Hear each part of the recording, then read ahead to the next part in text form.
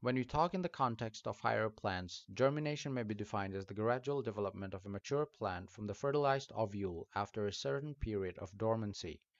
Seed germination depends on a number of factors, both intrinsic and extrinsic.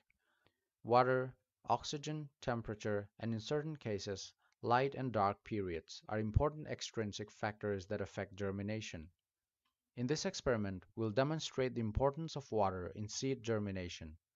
For this experiment, we'll need the following: 4 identical petri dishes, filter papers or cotton pads, pre-soaked seeds, dry seeds. To begin the experiment, take the 4 petri plates and label them 1, 2, 3, and 4. Place a layer of filter paper or cotton pads in plates 1, 2, and 3.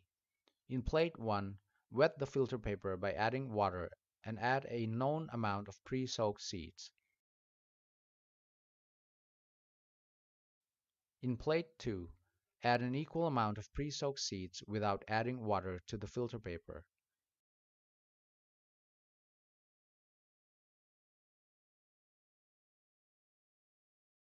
In plate 3, leave the filter paper dry as well and add an equal amount of dry seeds.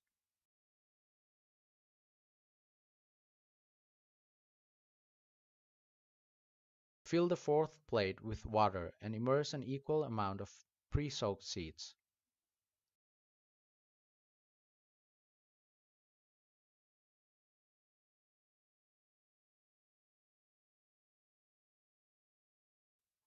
Leave the 4 plates at room temperature for a few days. After a few days' time, observe the plates to check for signs of germination or the lack thereof. In plate 1, the seeds have germinated and are thriving well as it received the right amount of water. In plate 2, the seeds have started germinating to a certain extent. However, due to the absence of ample water to support further germination, the emerging primary roots have started to shrivel and germination ceases to continue. In plate 3, there's no water to aid in germination in the first place, so the seeds remain dry as in the start of the experiment.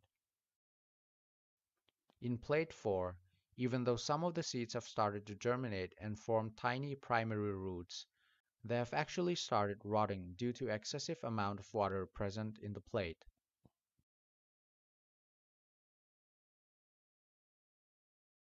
This simple experiment demonstrates the vital importance of water of the right amount for germination to begin in seeds.